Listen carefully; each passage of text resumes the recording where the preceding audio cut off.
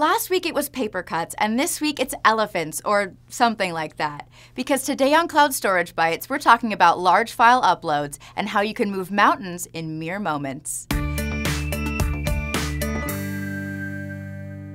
Sometimes you've got very large files that just seem to crawl during upload.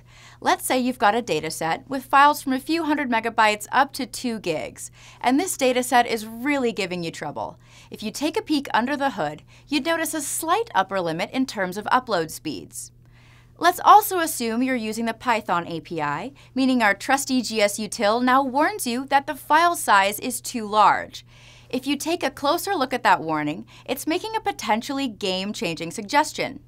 Use parallel composite uploads for the best performance when dealing with one or more large files. During parallel composite uploads, GSUtil splits your larger files into smaller pieces and then uploads them in parallel and then composes them back together in your GCS bucket. It even cleans up after itself, removing all temporary components. Just like what we saw in our parallel uploads for the smaller files, composite uploads dramatically improve the performance with larger files. On some tests, there's as much as a 2-time improvement in the upload speeds, which means you're well on your way to moving that mountain. There's more to come about large file performance, but we're going to save that for another episode.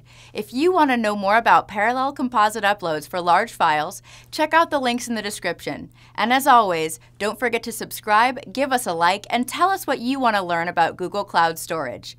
Thank you for joining us for this quick bite of cloud storage. See you next time.